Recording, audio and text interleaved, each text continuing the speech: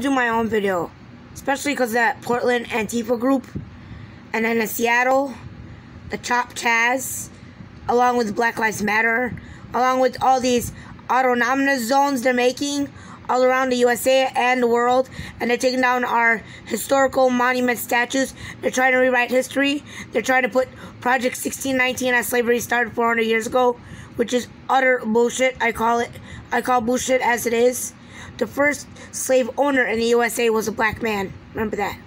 Antifa, the Anti-Fascist Handbook. And President Trump is doing everything he can for the black community, which Obama never did, Bush never did, and the presidents before that never did. But Trump gets criticized. He's there saying he's racist. No, he's not. Trump dated a black girl, black model, for a couple months. He's not racist. Trump had sex with a fucking black girl. I'm sure he ate her out. I'm sure she sucked stick. I'm sure they ate 69, all that bullshit. All that sexual shit that couples do. That's what Trump did with that black girl. So think about it. Trump is not racist. So get that fucking out of your shitheads. You garbage. Antifa, the Anti-Fascist Handbook by Mark Bray. Let's look at the table of contents. 1. Anti-Fascism through 1945. 2. Never again development of modern Antifa 1945 to 2003. 3. The rise of pinstripe Nazis and anti-fascism today. 4. 5 historical lessons for anti-fascists. 5. So much for the tolerant left. No platform is free speech. 6. Strategy, nonviolence, and everyday anti-fascism. Conclusion. Good night, white people, or whiteness is indefensible. Appendix A. Advice from the anti-fascists of the past and present to those of the future. Appendix B. Select works on North American and European anti-fascism. But did the fucking Antifa, who claimed that Antifa, they have nothing to do with Ku Klux Klan, describe when Ku Klux Klan was founded December 24th, 1865, and Antifa was part of Ku Klux Klan, just to let you know, FYI. 1865, December 24th, 1865. Let's just throw a little tidbit of history. This was right after they killed Abraham Lincoln on April 14th. He was shot in the head. April 14th, 1865, he was shot in the head in a theater by John Wilkes Booth, and then he died April 15th, 1865, the next day. Did Antifa tell you the birth of Antifa? In 1913 by Prescott Bush, the same year that they created the formation of the Federal Reserve Act, Antifa was created. Prescott Bush was behind fascism. Antifa. Prescott Bush was behind Federal Reserve. Prescott Bush, a.k.a. Prescott Scariff, and they changed his last name to Bush. He's from Germany. He's a Nazi. Did they tell you that? Do Antifa tell you that in the Antifa book? Nope. They only tell you from the year 1945 or 1943 when Hitler was around. Do they tell you about Mussolini? Do they tell you about Fidel Castro? Do they tell you about Communist China? I don't think so. But let's go look through that book again. So, introduction to the book. I wish there was no need for this book, but someone burned down the Victoria Islamic Center in Victoria, Texas, hours after announcement of the Trump administration's Muslim ban, and weeks after a flurry of more than 100 proposed anti-LGBTQ laws. In early 2017, a man smashed through the front door of Casa Ruby, a Washington, D.C. transgender advocacy center, and assaulted a trans woman as he shouted, "I'm gonna kill you, faggot." A day after Donald Trump's election, Latino students at the Royal Oak Middle School in Michigan were brought to tears by their classmates' chants of "Build a Wall." And then in March, a white supremacist army veteran who had taken a bus to New York to target black males stabbed a homeless black man named Timothy Kaufman to death. That same month, a dozen tombstones were toppled and defaced in the Wad Hakatal Jewish Cemetery in Rochester, New York. Among those resting in peace in Wad Hakatal is my grandmother's cousin, Ida Raymond, who was fatally shot by an employer months after she arrived in the United States from Ukraine as she stood on the picket line with other immigrant Jewish garment workers in 1913.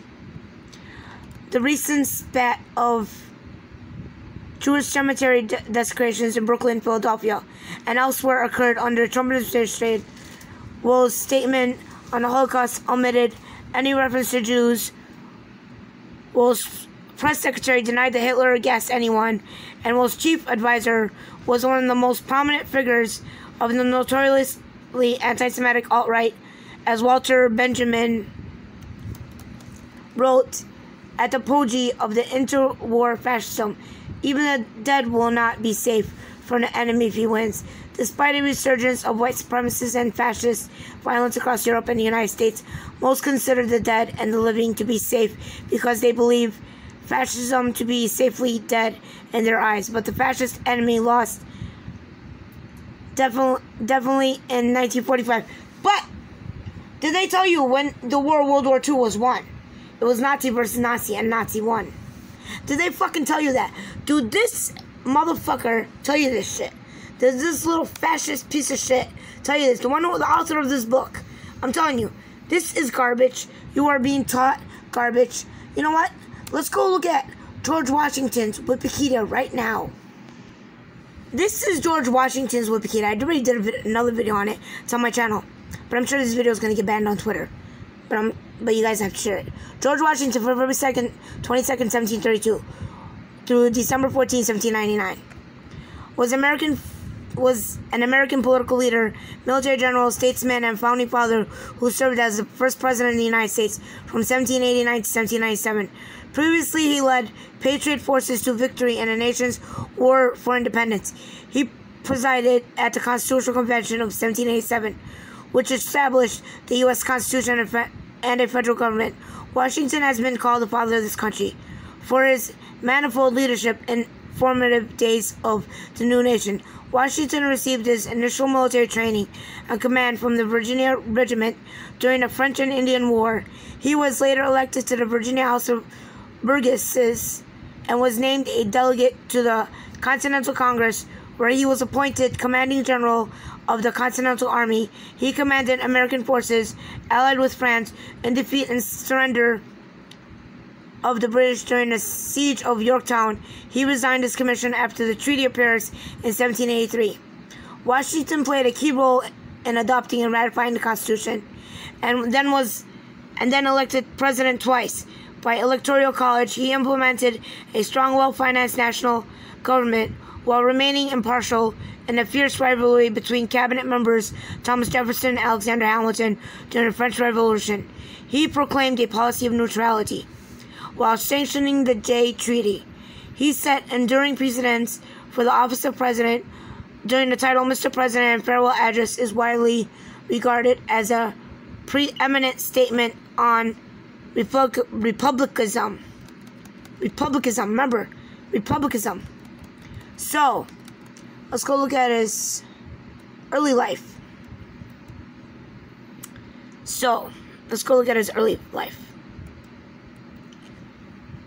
As we all know, he inherited slaves from his father. And some of you don't know, Washington was against slaves, against slavery. That's why he gave the slaves clothing, healthcare, food, pay, as a regular person that works for him. Early childhood, French and Indian War. So where is that part that they inserted?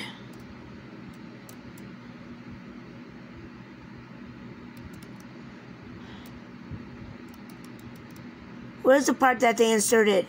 1619, Project 1619. I'm telling you, they inserted Project 1619. Let's go look at the bottom of the page real quick. Hold on. Let me see when was this page last edited. So they re-edited the page July 18th, 2020. So they took out Project 1619 from this page because somebody edited this page and put Project 1619 in this. They edited this page and put Project 1619 on this, and I have proof, and it's on my video, and there's no Project 1619 on this in this document right here. On this Wikipedia, there is no Project 1619 because I don't see 400 years of slavery. Okay? Just to let you know, that person who edited this page was a lefty. or they work for the Democratic government, trying to rewrite history. You can't rewrite history because they tried to add Project 1619 in this Wikipedia article, and it was re-edited. And I have proof. I have fucking video proof on my channel. Go find it. Have fun. And let's go back to this anti-fascist book. So we're back to the anti-fascist book. So right here, I said I read Free State. Where is it? Introduction. Okay, fuck the introduction right now. Let's get out of the introduction.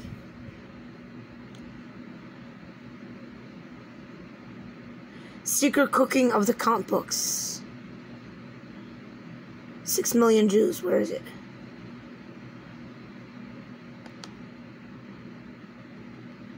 Mark Bray. Programs of the Youth. Beckerman Rose. Trinity.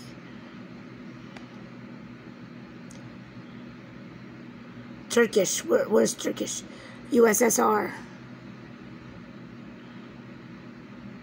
Because right now you're just getting a taste of socialism. This is just a taste. We've lived through it for 8 years under Obama. Education leaflets, stickers, posters, letter designs, direct action, spray paint, crowbars, bricks. Confrontation, your decision. That's what they tell you to do. That's what they tell the Antifas to do. This is what they teach them. Black Panthers. The John Brown Anti-Klan Committee had developed out-of-the-border traditions of militant resistance to the white supremacist terror epitomized by the Black Panther Party, the Black Liberation Army, and the Black Nationalism, and more broadly known as the Brown Berets, Young Lords, Young Patriots, and other similar formations. While the political lens of these groups was shaped far more by the anti-imperialism than a specifically anti-fascist tradition, the Black Panthers frequently called the police fascist pigs. Okay, so enough reading about that one. The older members of JBAKC, United States with ARA, Center for Democratic Renewal, was excited about the sudden upsurge of anti-racist organizing, as Minneapolis Baldy Karen recalls, but they also shared some legitimate concerns, such as the presence of exclusive, whatever that word is. You guys gotta look at this yourselves. I'm just gonna put the link for this shit in the description of this video. I'm just showing you my 2 cents on this fucking garbage shit that I'm reading. This fascist garbage shit, racist shit that they try to teach our children in school. New Jersey anti-racist action based out of New Brunswick. The new the black Antifa will be called the Black Lives Matter. And it's run by the Marxist girls. Like that one chick, what's her name? Can't even think of her name. She's in that video with Glenn Beck in it, talking about Black Lives Matter being introduced into schools. I hope you guys are awake to this shit, because this is bullshit. This is garbage. The rise of the pinstripe Nazis and anti-fascism today. So when I see this name, screenshot it, because I'm about to screenshot it right here. When I see this name, look, this is what I think of. Bowling! I had first place trophy in bowling. My little brother, when he was a baby, picked it up. Broke my bowling trophy. I'm a great bowler. This is what I think about Pine Stripe Bowling. You see it? Pine Stripe Bowling Alleys. You see it? You learning? Are you learning? I hope you are. Because this is what real jerks that don't even learn. I mean, these people have no education. Oh, this is what the Democrat Party is. Democrats stands for us. It's democracy, yeah. Not republic. It's not a republic, it's democracy. We're supposed to be fascist. We're supposed to be communist, socialist. We're supposed to be like the Soviet Union, was it Soviet Union? We're supposed to be like Venezuela. Like, call me China. Put masks on. Be like muzzled dogs. As soon as you put a mask on, you're supporting Joe Biden. Just letting you know. Trump is for freedom. We don't want freedom. We want to get rid of First Amendment, Second Amendment, Third Amendment, Fourth Amendment. We want to get rid of your U.S. Constitution. We want to get rid of the Bill of Rights. We want a whole new government.